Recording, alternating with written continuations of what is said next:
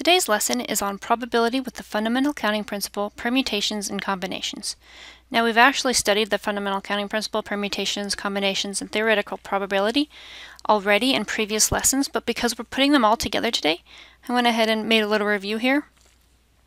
The fundamental counting principle states that the number of ways in which a series of successive things can occur is found by multiplying the number of ways in which each thing can occur. And I think the example we used was like you had 3 different colored shirts and 2 different colored pants. How many different ways could you get dressed in the morning? And then we took 3 times 2 and found you could have 6 different outfits that day. Permutation, that's where order matters. Taking n things, take an r at a time, and we have the algebraic notation here. The combination formula, that's where order doesn't matter.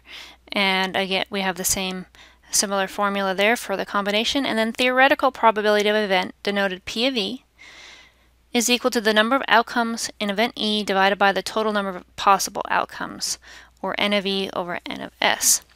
So for our first example, we have 4 boys and 3 girls line up at a classroom to be excused for recess. Find the probability that the first person in line is a girl and the last person in line is a boy. So first of all, is this a permutation or is this a combination? Well, this is definitely a permutation because order matters. When you're talking about who's in line first and last, that's clearly order matters. So find the total possible ways these children can be lined up. Not with the first person being a girl or the last person being a boy. Just any different ways. If you just threw 7 children in line, how could they be lined up? Well, what we're going to do here is we're going to take the permutation of 7 children lined up 7 at a time. So we have 7 factorial over 7 minus 7 factorial, which is going to be 7 factorial over 0 factorial.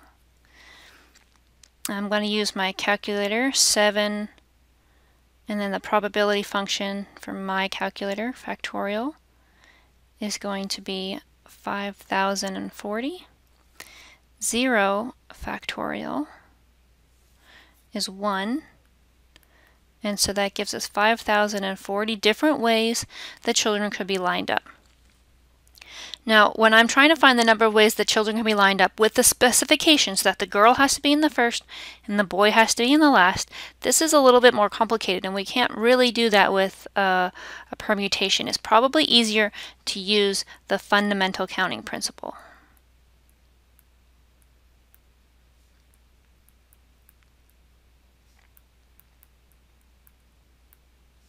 We have 7 different spots. Okay, I know we've got 3 girls. We have 4 boys. So I'm just using the international male and female symbols here. Just so I can think in my head, I can see it in my head. 3 girls, 4 boys. The first person in line needs to be a girl. So because I'm talking about this first spot, and I'm picking from girls only, how many choices do I have to pick girls only for this one spot? Well, I've got 3 choices. Okay. Now I'm going to go to the last spot. The last spot is boys only. How many different ways could I pick a boy to be in the last spot? Well, there's 4 boys to pick from. So now that I've got those 2 worked out, notice once you've placed the girl, you're going to take a girl out, okay? And once I've placed the boy, I'm going to take one of the boys out. Then I have to place all of the rest of the people in the other 5 spots. Now, what do I have in these spots? Is a girl or boy, or it doesn't matter? Well, it doesn't really matter. So I'm just going to say people. People have to go in all of these spots, all right? So when I'm talking about people, I have a group of 5 people left. So how many different ways could I put the next person in? Well, there's 5 different ways. I'm going to take one of them out. How many spots do I have in the next one? Well, there's only 4 people left. Now, it doesn't really matter if I'm taking out a girl or boy. In this case, they're just people. How many ways do I have left? Well, now I only have 3 people left. So I take one of them out. And then how many different ways can I place the next one? Well, there's only 2 people left, and then only 1 person left. So I'm using the fundamental counting principle to make sure that the first and the last have the right people in them, and then everyone else just gets placed in after, but it's out of a different group. So now I'm going to multiply that 3 times 5 times 4 times 3 times 2 times 1 times 4, and that gets me 1,440 different ways that we could line the children up with a girl being in the first and a boy being in the last. Lastly, I want to calculate the probability that the girl is in first and the boy is in last. So the way we kind of calculate that probability is the girl first, boy last, is equal to the number of our event divided by the number of our sample space. So that's 1440 divided by 5,040. Now I think that this reduces, I know at least we could reduce by 10, right? That gets me 144 over 504. And then I think I can reduce by 8. 144 divided by 8 is 18. 504 divided by 8 is 63. And you know what? I think that can go again. By 9, I think. So that gets me 2 over 7. So there's 2/7 chance that a girl is going to be first and a boy is going to be last in this particular setup.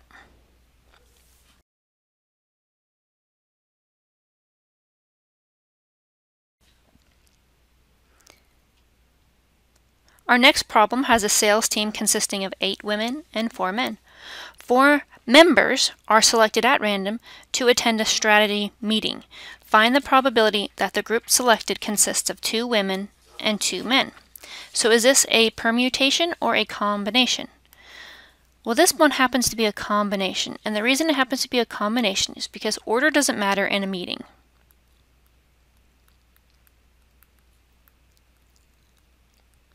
We just need to have 4 people in the meeting. The order doesn't really matter.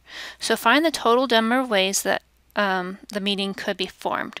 So we are picking from a total of 12 people, and we're picking 4 members to go to the meeting. So the formula there is going to be 12 factorial over 12 minus 4 factorial times 4 factorial.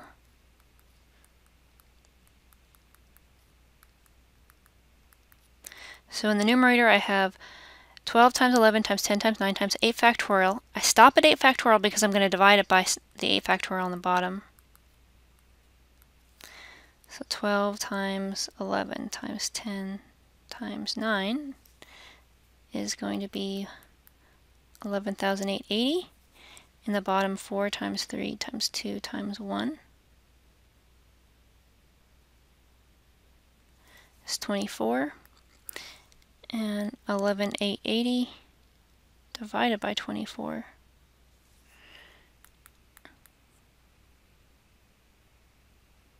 is 495. So there's 495 ways we could pick 4 random people out of the 12, okay?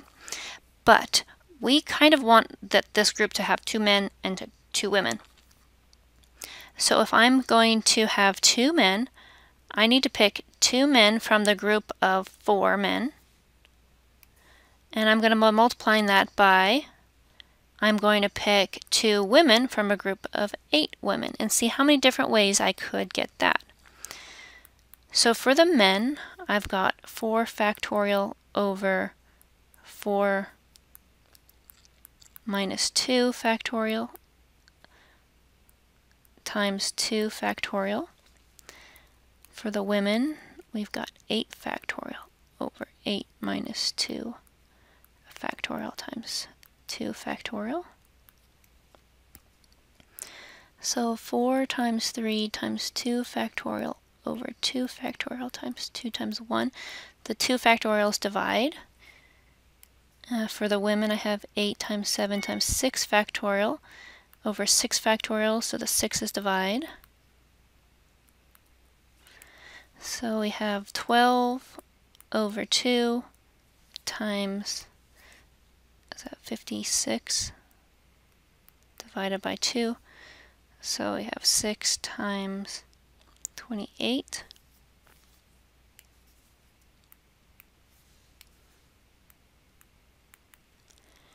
And that comes out to be 168 different ways that we could have 2 men and 2 women. So the last thing we're going to do is put that together, and the probability of having 2 men, 2 women is 168 over 495, and I think that reduces by, I think maybe 3. Let's try it. 168 divided by 3